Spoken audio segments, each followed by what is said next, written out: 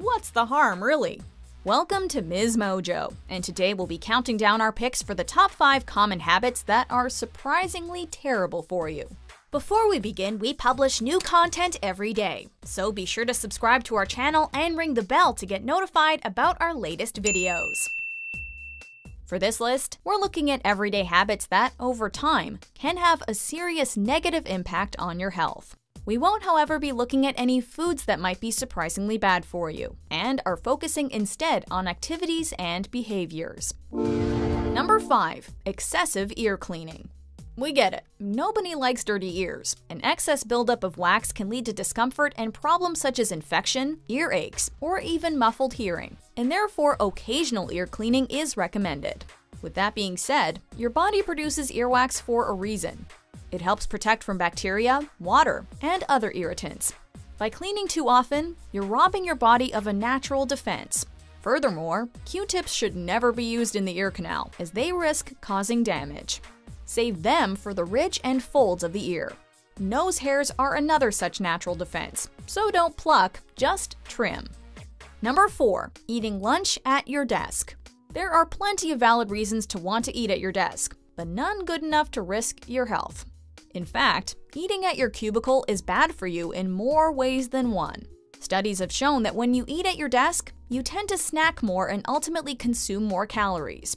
It additionally robs you of a chance to interrupt that otherwise long period of inactivity called the workday, as well as get a much-needed psychological break from the screen and your work. Also, your workstation is covered in germs that can lead to illness. Number 3. Waking up to an alarm clock.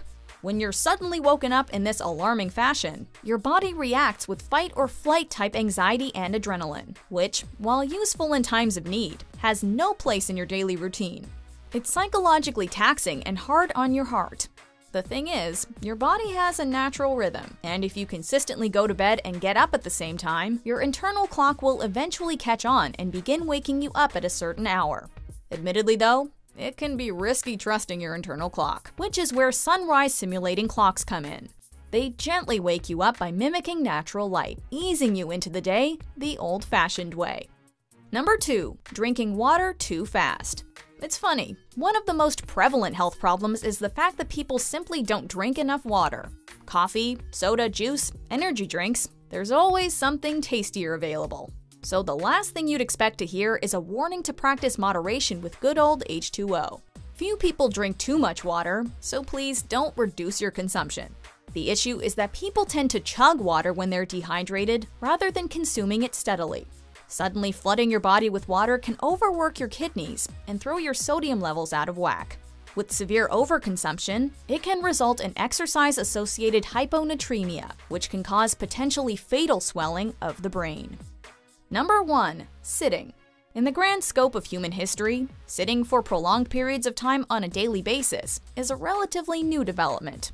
Our bodies were designed for substantially more movement and physical activity, and our shift towards a sedentary lifestyle is taking a toll.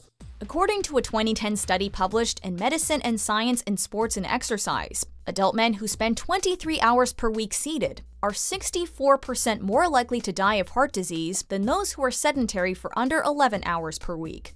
The civilization we've built ourselves treats sitting as the default, but it's bad for the human heart, metabolism, and overall fitness.